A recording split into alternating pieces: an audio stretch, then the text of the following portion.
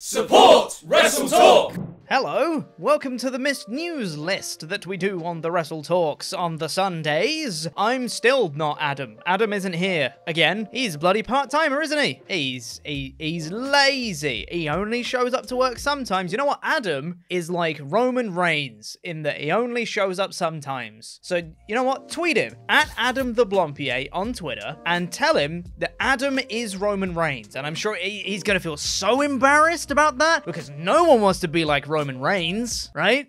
Yeah.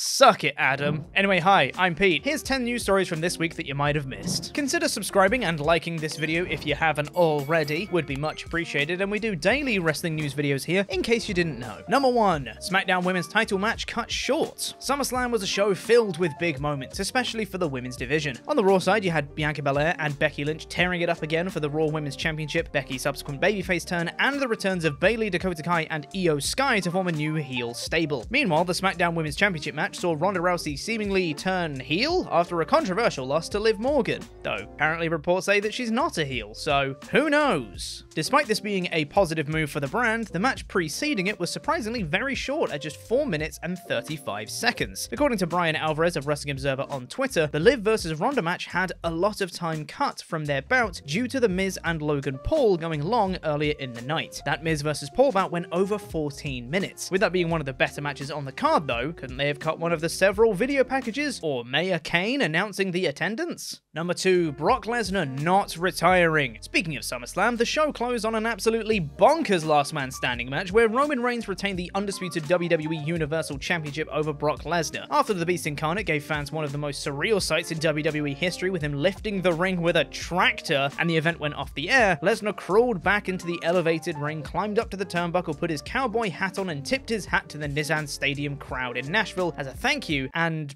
maybe a goodbye? Kinda seems like a retirement angle, right? After Brock reportedly walked out ahead of the July 22nd edition of SmackDown following Vince McMahon's retirement and returned after making an agreement with WWE, many fans wondered if SummerSlam would be Lesnar's final match for the company. However, the new promotional ad for the January 2023 Day 1 event in Atlanta has Brock Lesnar as the marquee name. Although, card is subject to change, this seems to be a good sign that everyone's favorite wrestling cowboy will be back. Number 3, possible reason for Theory missing Raw. The third player in the SummerSlam main event was Mr. Money in the Bank Theory. After failing to cash in his briefcase at the event and being prominently featured across both main roster brands during the build-up to SummerSlam, many fans were curious why the youngest United States champion in history was absent from Raw this week. He's been getting one hell of a push lately. Well, it seems like the 25-year-old Theory may have been mourning the loss of his uncle, who passed away over the weekend. Mr. Money in the Bank shared this news via Instagram on Sunday while reflecting on the memories they shared together. We here at WrestleTalk send our thoughts and condolences to Theory and his family.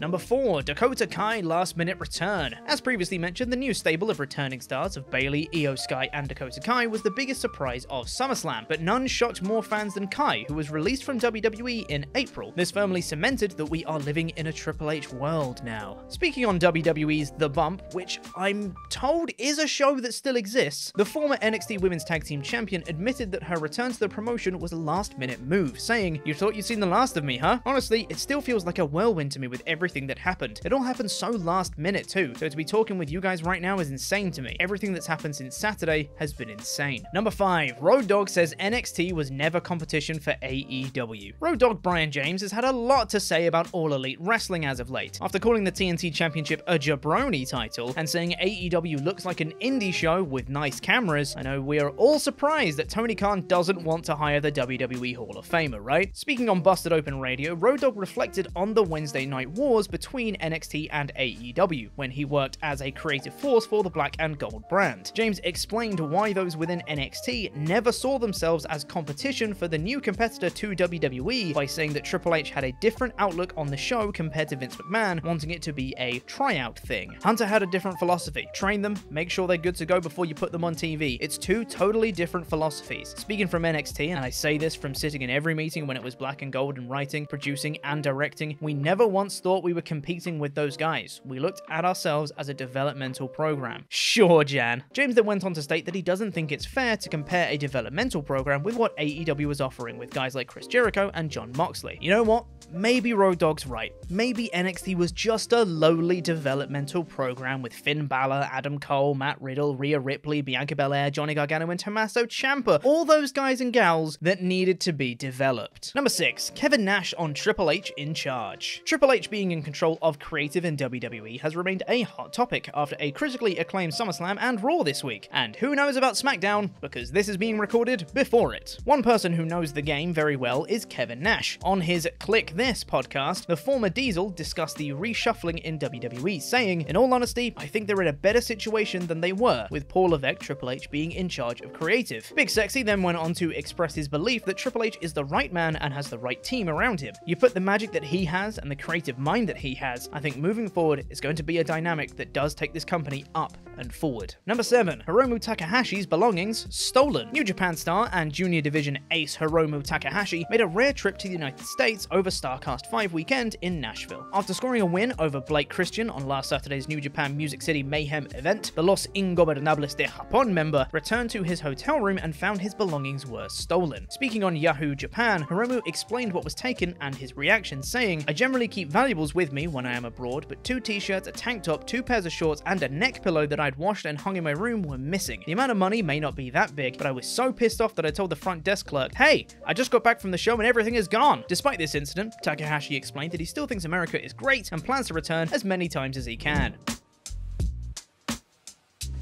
Number 8. Nobody wants to take the swing. Claudio Castagnoli has been riding a wave of momentum since signing with AEW. The current Ring of Honor World Champion has kept much of what made him a popular star during his time in WWE, including his moveset. One of Claudio's signature moves is, of course, the swing. However, he recently admitted that not everyone is fond of the move. Appearing on Insight with Chris Van Vliet during StarCast 5 weekend, the former Cesaro discussed his opponents, saying that taking the swing is one of the least favorite things to do in wrestling. I've heard from many people that it is their least favorite move to take, and they absolutely hate it to the point where they just refuse to take it because it makes them so dizzy they hate it. I just tell them to relax, which I guess is the wrong thing to tell them. You keep doing that swing, Claudio. We all love it, and we don't have to take it, therefore we love it more. Number 9. Bryan Danielson and flaccid penises. Speaking of StarCast 5 weekend, the stage show that provided the most headlines had to be Bryan Danielson's appearance on The Sessions with Renee Paquette. From admitting that he didn't enjoy being on Total Bellas or that he wanted to deck The Miz in their famed Talking Smack segment, this is a must-watch interview. One of the funniest things to come out of this conversation is Bryan being an admitted locker room bully and not liking when people are on their phones when they can talk about important topics like flaccid penises. After being accused by Paquette of f***ing with people, Danielson protested, "I'm not f***ing with people. I came in and everybody was on their phones in the locker room. That's not what I want. The last 3 years of my career, I don't want to spend in the locker room with a bunch of young guys looking at their phone. So we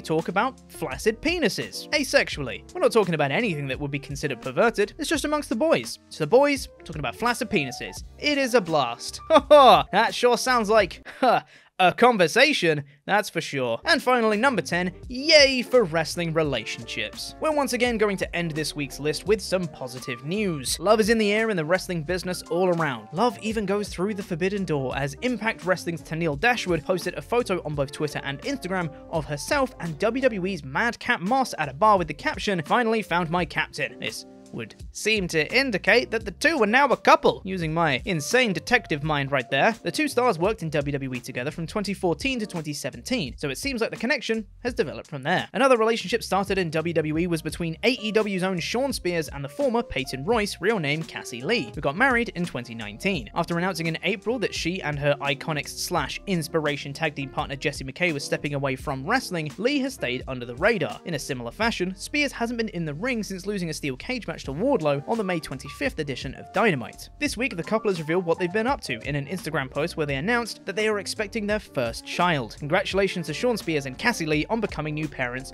We love here. And that's going to do it for our list. Is there any news stories that you thought from this week that we should have spoken about? Let us know in the comments. And we're going to have more daily wrestling news videos coming soon on WrestleTalk, so subscribe, watch other WrestleTalk videos, enjoy other content. I've been Chopper P. Quinnell. Goodbye.